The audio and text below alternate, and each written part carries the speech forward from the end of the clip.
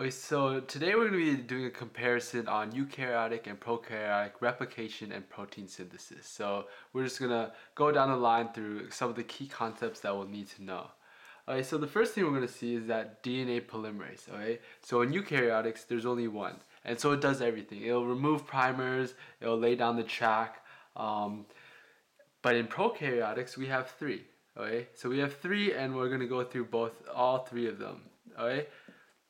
So we need to know, the first thing is number 2. That's probably the most important out of all of them, is that it's unknown. And so that sounds kind of crazy. The most important one is the one that you don't know anything about. But that's the thing. The other two do fairly similar things, but the second one's the most obvious in that it's unknown. So we don't know what it does. Okay? So the first one removes primer. Right? And so the third one puts down the DNA. Right, so it lays the track down. It does the basic function. Okay? So the second one we're going to look at is structure. So eukaryotic chromosomes, linear, versus prokaryotics, which is circular. Okay, so the next thing we're going to be looking at is origin of replication. So origin of replication, if we can imagine this being the two parent strands of DNA, and when they're getting replicated, we have this replication bubble. Okay? And this is when we start laying down the next daughter set of DNA. And so we'll have, these are called origin of replication, where the replication starts. So in eukaryotics we have many, and in prokaryotics we have only a single one. Right? And then what that would look like is something called theta replication. And so what this shows is that we're going to be replicating on this side and replicating down like that, and it kind of looks like theta. So the reason why there's many in eukaryotics, only one in prokaryotics, is the fact that your genome for the eukaryotics is much bigger. So you're going to have many different origins of replication.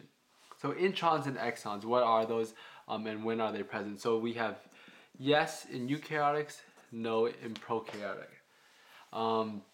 So introns, I guess you can think of it in like the fast food restaurant, in and out. Okay, so introns are removed. They're the nonsense DNA. That's what many scientists think, but now they're kind of thinking that maybe they're not nonsense anymore. But for the MCAT, we just know that introns are removed. They're garbage DNA. We don't need them. Okay? And exons are what's important, what actually is the coding.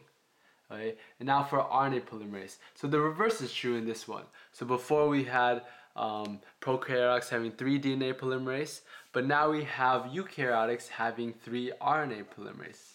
So the first one, second one, and the third one, we'll go over all of those. And so the first one, it transcribes rRNA. And the second one transcribes mRNA, and the third one transcribes tRNA. Okay? And so for prokaryotics, if you can guess, we just have one. So now we're going to go on to mono versus polycistronic.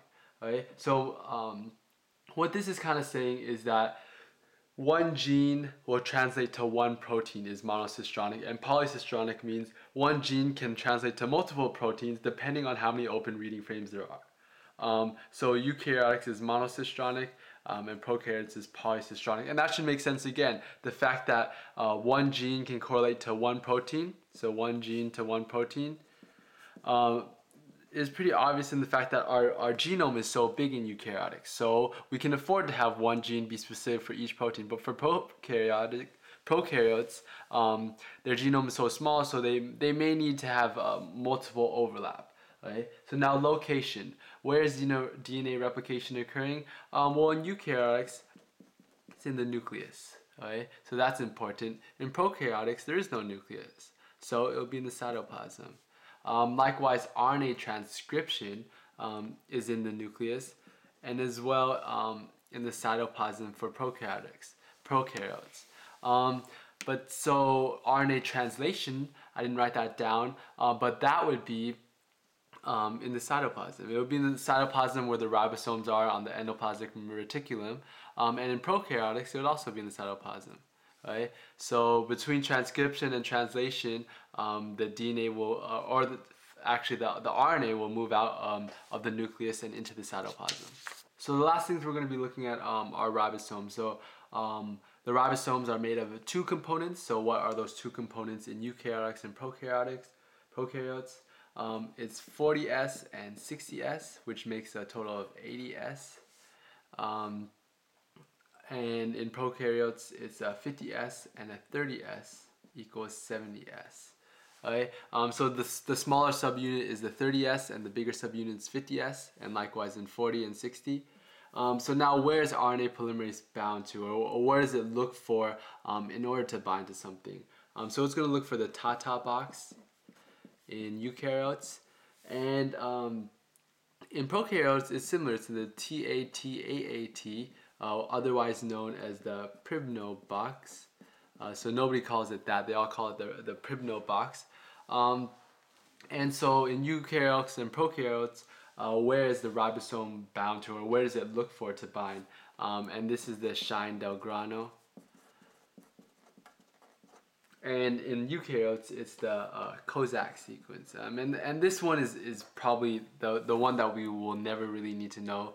Is not very important at all.